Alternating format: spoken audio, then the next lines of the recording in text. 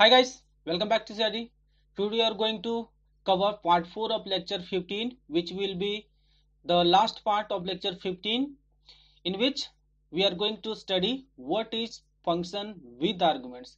In previous lecture we have understood already what are the arguments and types of arguments of the functions, and here we are going to see what is function with arguments. So let me first introduce to function with arguments. The function which will accept parameters at the time of calling the function, that will be called function with arguments. Okay, we have some functions which can accept any parameters for their calculations, or under the statements of which we can use those arguments.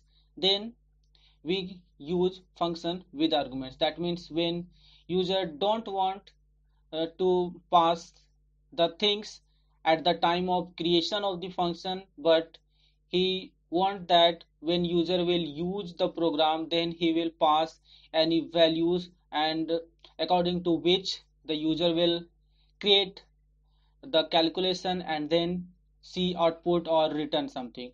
So here we will make some programs, and the programs will be, firstly we will see one argument with no return. And here you can see the syntax for which, let us suppose we have a function 1 and it will accept a argument, and here we have statements, then it is called one argument with no return function, because we are not returning anything in this program. Okay, so let me make this function. Let me go here and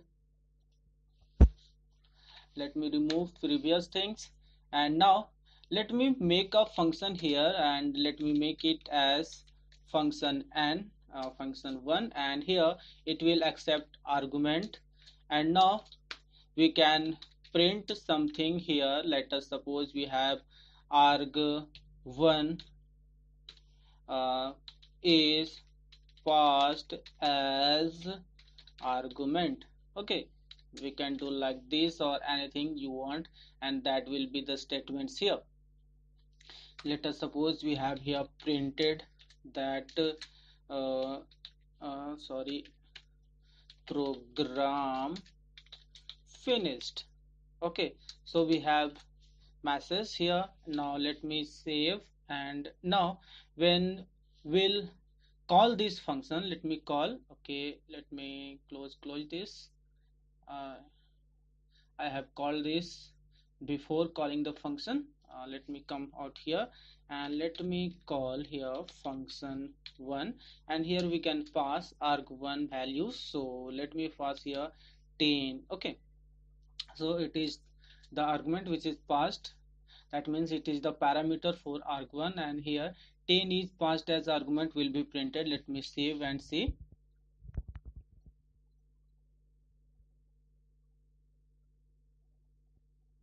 Okay, it is showing out 10 is passed as argument, program finished. Okay, we have done. So it is one type of function with arguments. Let us see another type of function argument, which will be one argument with returning something. Okay, let us suppose we have a function 1 which will accept arg1, and it will only return the value but not print anything. Okay, we can also make some statements here, and after those at the last we will return something. So let me save and show you how we will do. Let us suppose we have 10 is passed as argument, all these things are here, and we will return something. Okay, so I will return here, let me return the values. Suppose we have a list, and under this we have arg1 and also 10, 100, like things. Okay, so we have here arg1 and 10 and 100. These are the things which are returning. So we can have a variable which will accept these returning values. So we have called here function 1, and we are passing here 10. Okay, let us suppose we have passed here values. Okay, values, and now we can have a variable. So let me make a variable here, and let me make it as var, and under this var these returning values, that means values is going on here, and now it will be here in arg1, and now 10 and 100, that means it will return values 10, 100 under a list. So where will be a list of these three things. Okay, now let me print here where. Okay, I will here print just where. Now let me save and run this.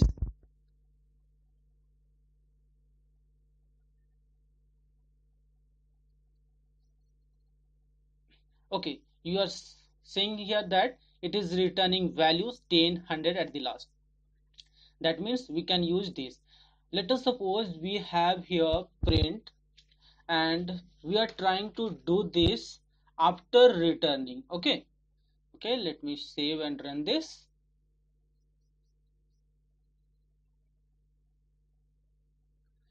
Because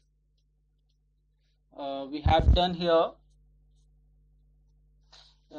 this thing here. Let me comment this and let me run this. Then it will not show that thing, because this print function is not under this function, because return will be at the last of the function. That means it should be at the last of all the statements under a function, and all these things which are after this will be discarded, because program is now after this function. That means it will go to this line and at the last this line. That means it will not see this line. Okay, so it is not printing out program finished. So we have done these things also. Let me show you another type of function which will have two argument and it will be without return. So we can do like this. Let me go here, and here let me give here argument 1 and argument 2, and we can return here. Let us suppose we have only arg1 and arg2, so we are just returning arg1 and arg2 with adding 10 in arg1 and with adding 20 in arg2. Okay, so it will return and it will go to where. Let us we have all we are watching two arguments without return. Okay, so we should not return something, and we can pass here arg1 and arg2 are passed as arguments. Okay, we can have these things, and let us suppose it will print program finish at the last, and let us run this function. Okay, and under this we can pass here like value 1 and value 2. Okay, these two things are passed as argument and argument 2, and now we can remove this line. Let me print it as a comment, and now you will see here that it is printing out value 1, value 2 are passed as arguments, program finished.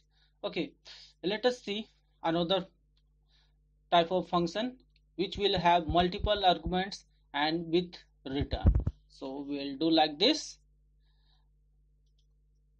Let us go here, and it will accept multiple arguments. Okay, we can have like A, B, C, D, E, anything we can pass, and we can also use like this asterisk A. Okay, so it will be called arbitrary arguments, and we will see arbitrary arguments and also double star KWA arguments in next video. Don't worry about that. So we will see these two things in last in next video. So I will just show you here like these things: A, B, C, D, E, F.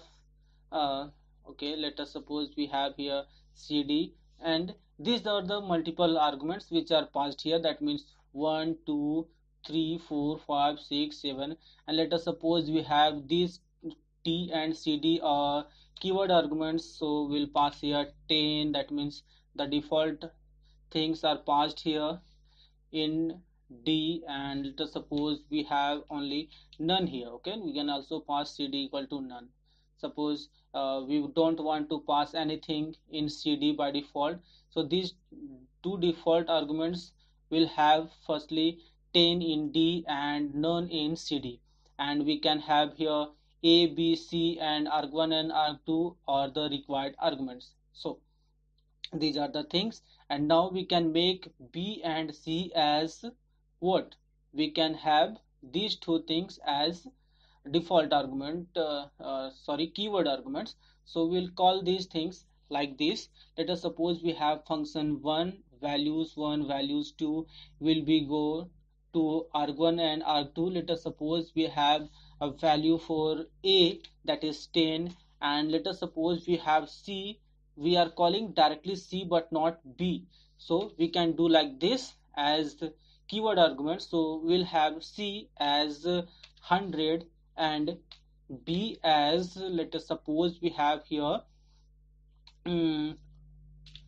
value 3. Okay, and now let us suppose we have D, that means D is default. So let us suppose we are not passing the values for D, and for CD let us suppose we are passing here CD equals true. Okay, we can pass like these things also.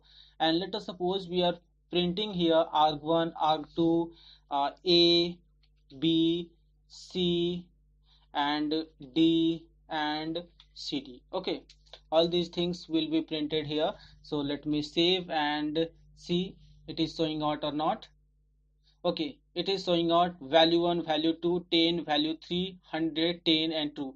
So you can see these things, that we are passing these things like this. Value 1 will be for arg1, value 2 will be for arg2, and 10 we are passing for A, so 10 will be go to A, and here we are passing C equal to 10, that means B equal to value 3 will be printed previously, so it will print here value 3 first and then C will be printed here, that means C is 100, and 10 we are passing by default, which is D is equal to 10, and now we are changing here CD is equal to true, so it will print here true. So we have seen all type of function with arguments. You can practice on some exercise questions which are giving here. So we can have these 3 questions. We will solve these 3 questions in next video. So you can practice on this and send me the answers on comment box or also in my email ID. Stay tuned. Thanks for watching.